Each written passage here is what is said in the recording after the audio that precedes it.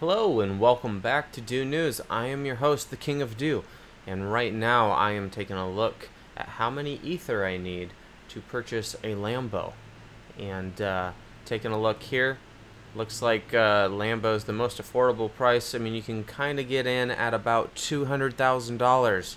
So it goes without saying, guys, I'm holding. All right, I'm definitely holding. Goes without saying. All right, so hopefully no one panicked today when it got real low, because it's already creeping back up. Gonna creep back up, and it's gonna get back up before you know it. So it's good to have this correction. We really needed today. It kind of got crazy. I kept waiting for it, and then I forgot all about it. Like, it literally was like, well, every day's green. That's just how life is. But I already did a market update, so we're not going to talk about that. But that is in the news. If you care about the news, you should know that the market's down pretty significantly. The reason is because, well, the most likely reason that's out there, the theory is today, Bitmain, big wigs over at Bitcoin, essentially threatened a hard fork to create two separate chains, and that is not making people happy. And people vote with their money. We already know the flippening is already happening, and man, some people flipped hard.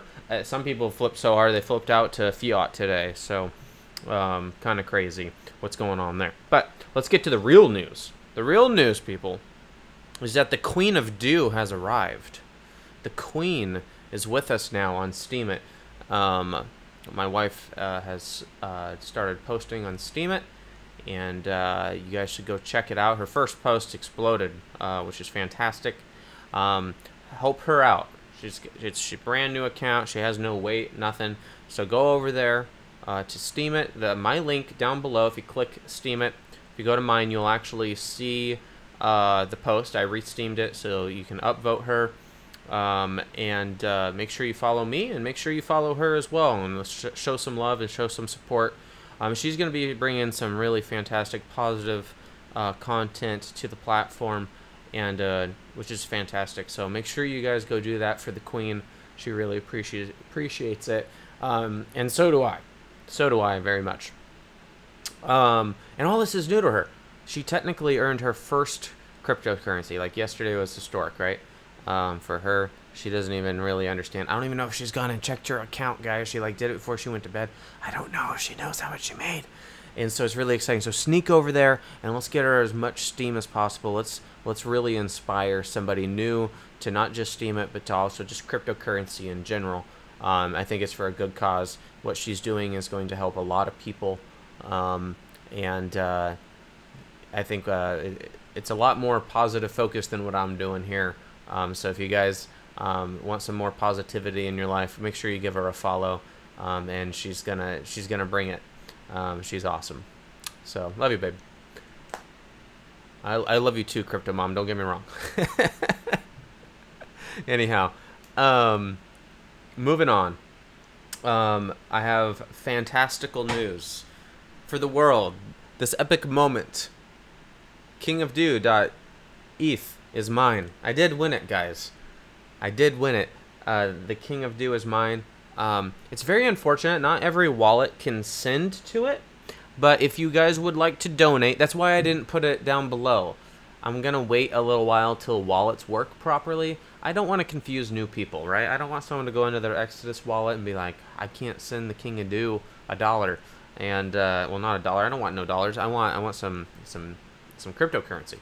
I can't do it, right? They can't do it because it just doesn't work. You know, they safeguard it to make sure people don't type in something on accident to the best of their ability. So when you do .eth or whatever, it just doesn't work on like wallets like Exodus and things like that.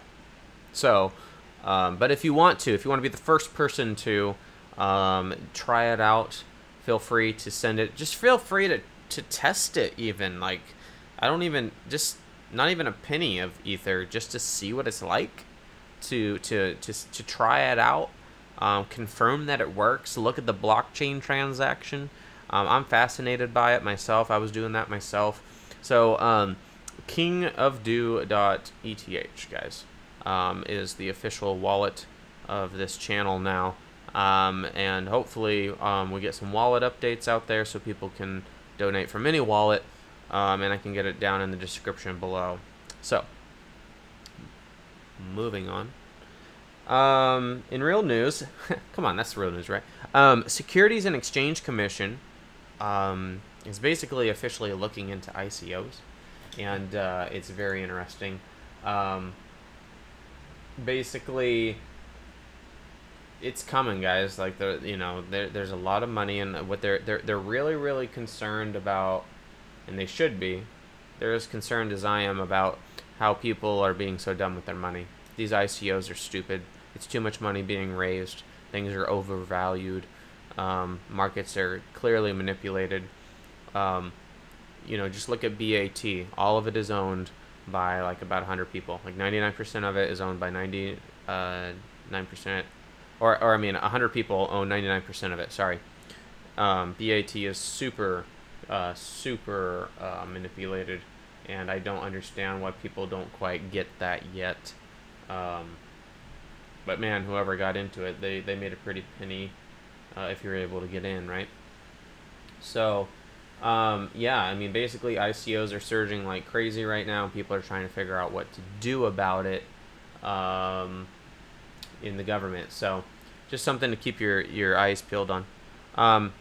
So this was actually really fascinating too. I kind of switching gears. I just want to have a little fun on this episode today. We're gonna have a little fun. I'm bringing this over here. This is hilarious right here. Here is Dennis Rodman. I found this on Steemit. I want to give credit to Crypto Central for sure.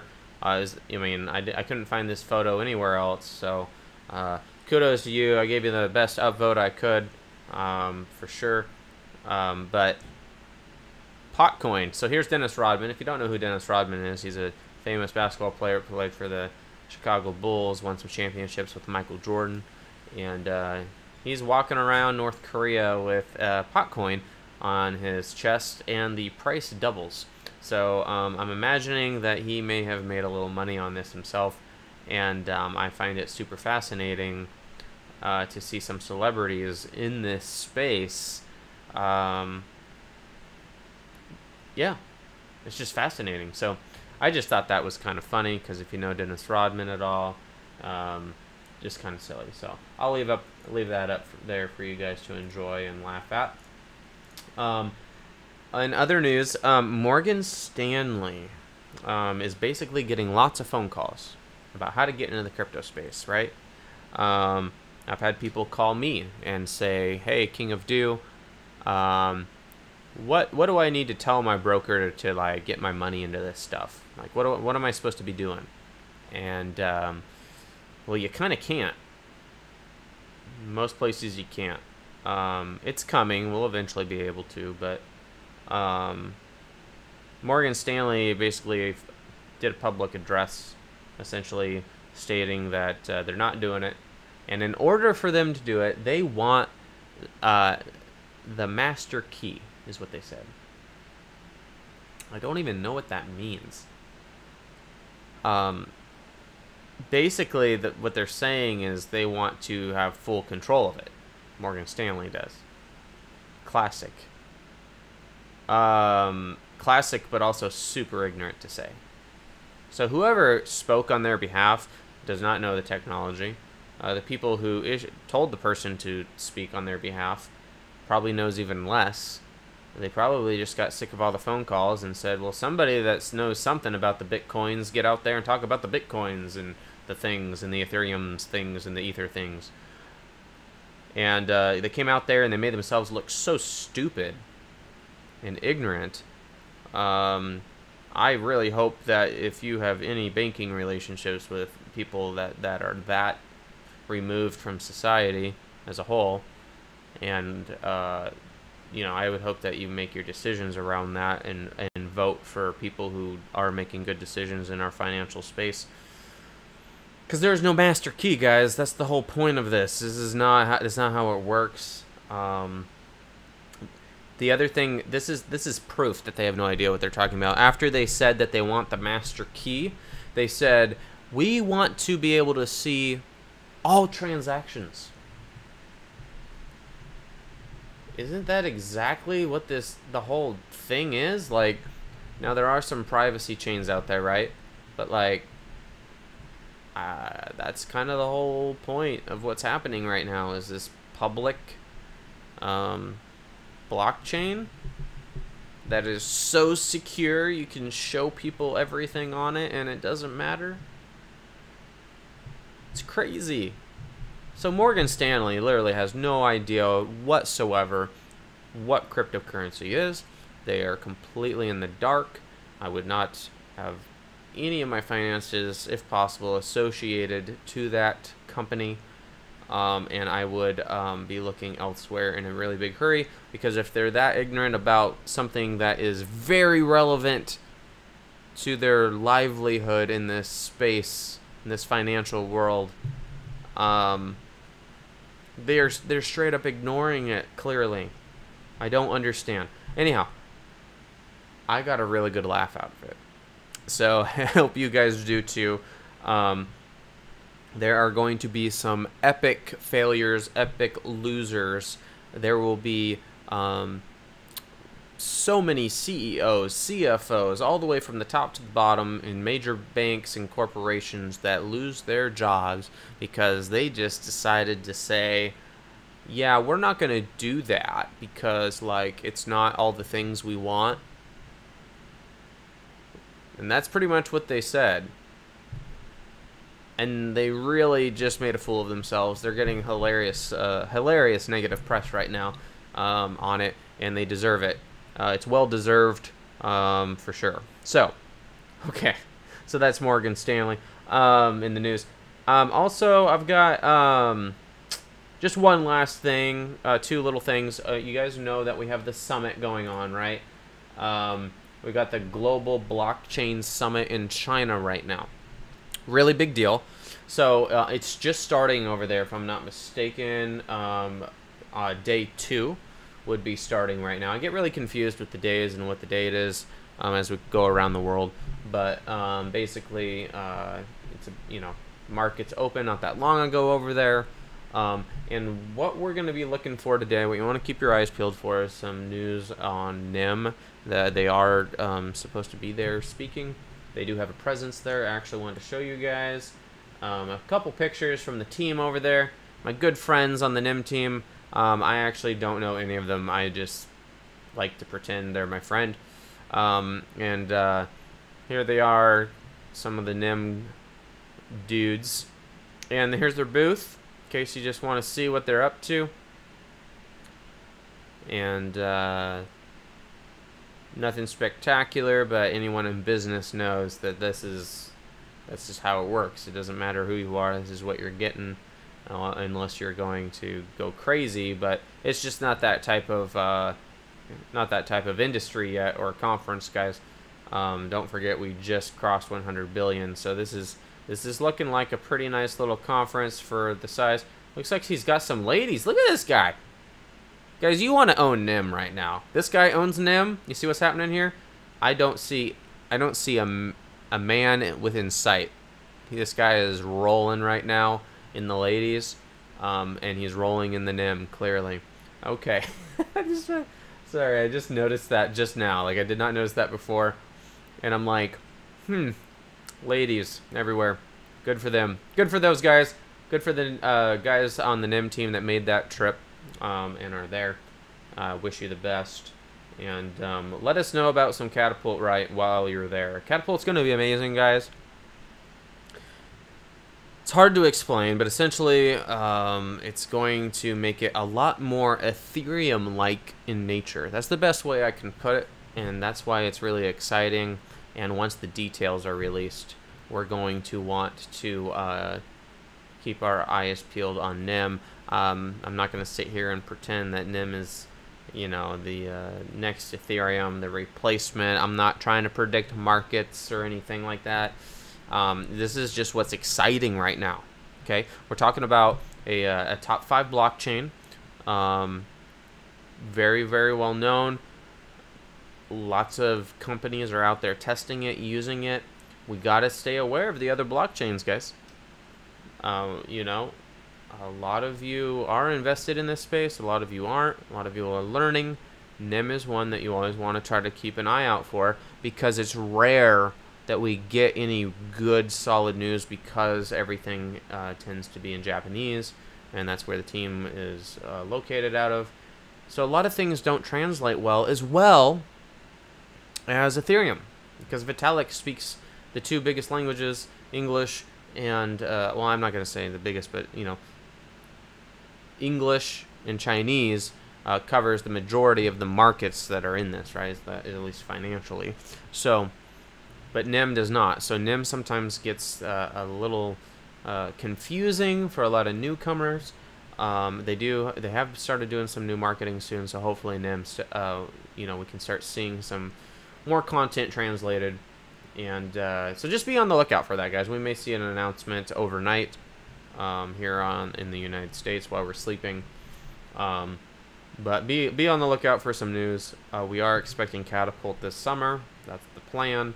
And Catapult's a big update for NIM, so just be looking out for that. That being said,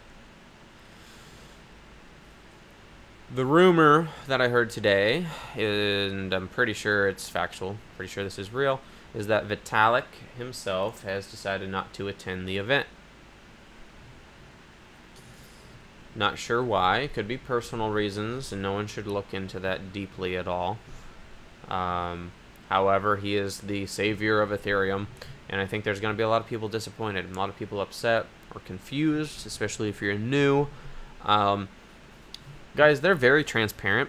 You can actually listen like basically live to their phone calls. They post them online, and their business calls, conference calls about their projects. And we all know that you know, Metropolis keeps getting pushed back, and they're trying to be safe about it. Guys, we need them to go slow and steady, desperately. One line of code that is off could potentially wreck everything. Okay? Like, it's not to be taken lightly. I was thinking about this, actually. And, you know, I hope Vitalik decided to go on vacation, because he needs a vacation. Can you imagine trying to be in his shoes, that you created something where all these people, well, you've made people millionaires, and then you have other people who are counting on you to make them millionaires still. They're not yet. There's people who have put their entire life savings into this stuff. I wonder if he loses sleep at night.